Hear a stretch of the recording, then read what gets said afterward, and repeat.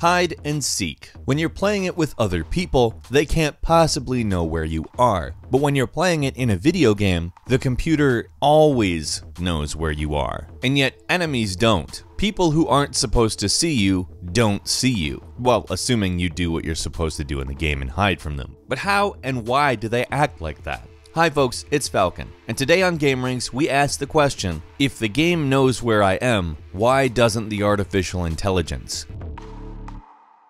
So quickly let's talk about what a game is. It's a loop of conditions that are met or not met that give different results. If this, then that. If a character presses right on the D-pad or control stick, or presses W on the keyboard, moves the mouse where to aim, if this happens, then go forward. And in order to properly do any of that, the game needs to know your position. This is done by keeping track of your coordinates, your direction, your velocity, etc., etc. In order for the game's systems to function properly, the system that governs the game, the engine, need information on where you are. So if that information is being circulated around the back end of the game, why doesn't the artificial intelligence know where you are? Certainly it would have access to that information, but there's a few things we need to understand about what video game artificial intelligence actually is. It is, for one, just like every other system in the game and the game's top-level systems itself, a loop of instructions, if this then that. The other thing we need to know about video game artificial intelligence is that it is probably the least intelligent artificial intelligence out there. Video game artificial intelligence is not machine learning. It's not a high-powered supercomputer that's constantly observing the activities of the player and attempting to get a summation of what they do at all times in order to adjust the experience that it gives them. Now, rudimentary versions of that exist, but they're not on the level of machine learning. Period. If it were, there's a good chance the artificial intelligence would realize that it needs access to the other systems in the game and maybe break the code so it can have access. Hey, this virtual guy would be much easier to kill if I had access to all that location information. Hey, rest of game, you're not as smart as me. Give me that. And so the machine apocalypse begins as the sentient video game AI develops a taste for blood.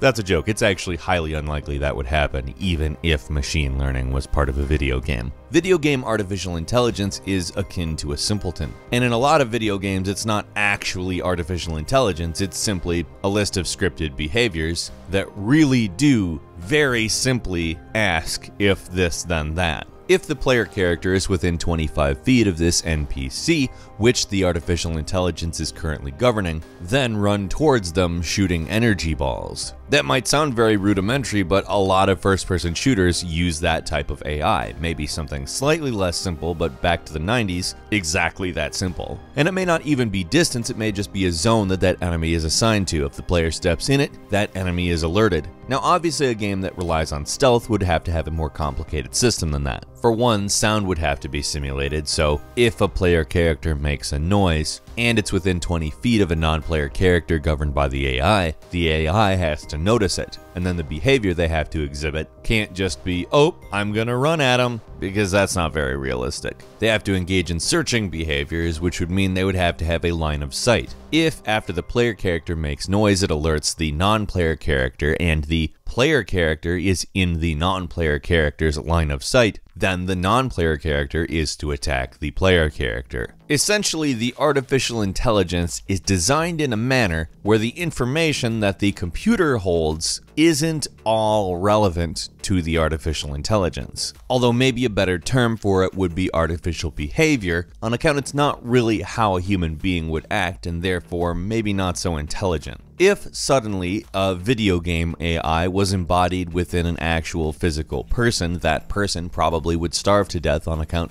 they have no idea they're supposed to eat. They don't have any instincts, they don't have any feelings.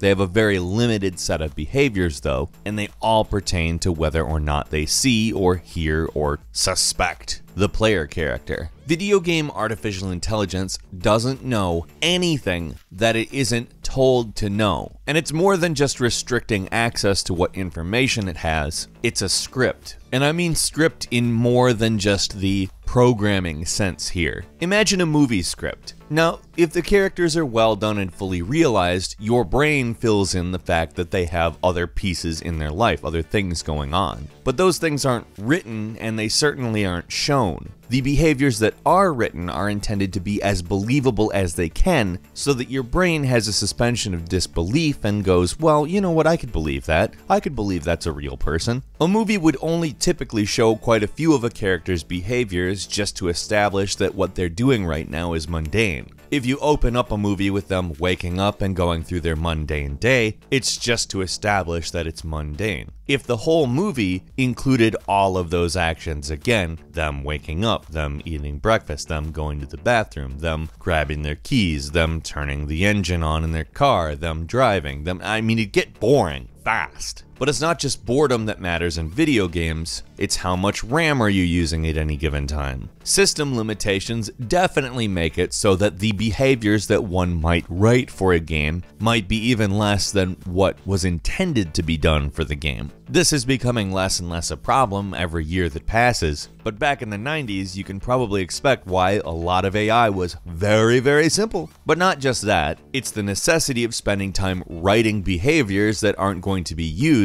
because that's labor and programmers have to be paid. If you don't do that, it's slavery. And nobody really wants to be associated with slavery. Moreover, I would hope that they think it's morally wrong to exploit their employees on that level, but who really knows? There's a reason why large companies invest literally hundreds of millions, if not billions, into artificial intelligence and machine learning. And there's also a reason why it's always a single project that is ongoing. It's because they would benefit from the machine learning being as detailed and operational as it possibly can be. Whereas some random character in a video game you're going to shoot or buy something from isn't as beneficial because you end up interacting with them one time and then you walk away. Or if they've got a really good item, you might come back eventually, but just for that item. Oh, you came back to see me. It's nice to see you. Oh, you just want to buy the rare chocobo greens. Okay. No, I get it.